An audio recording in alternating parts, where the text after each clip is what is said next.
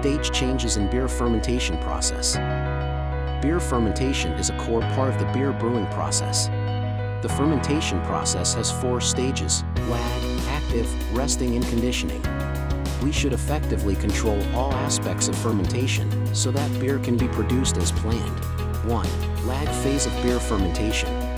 Put the yeast in the wort and it will enter the lag phase. Yeast absorbs oxygen in wort and produces ethanol, which is good for yeast reproduction and healthy growth. 2. Active stage of beer fermentation.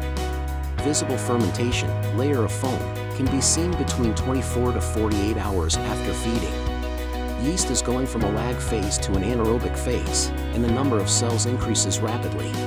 Starts to consume sugar and wort, producing ethanol and flavor compounds.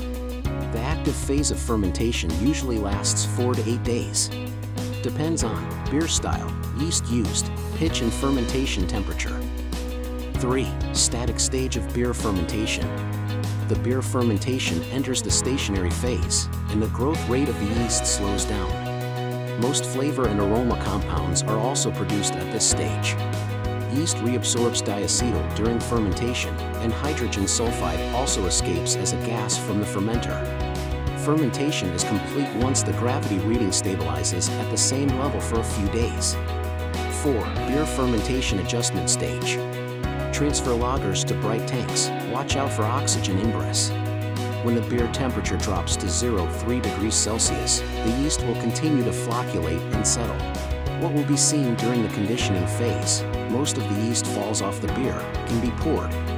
Beer is clearer and pungent flavors are softened or reduced. The fermentation stage of beer is a topic worthy of further discussion. Really understanding the process helps us brew better beer.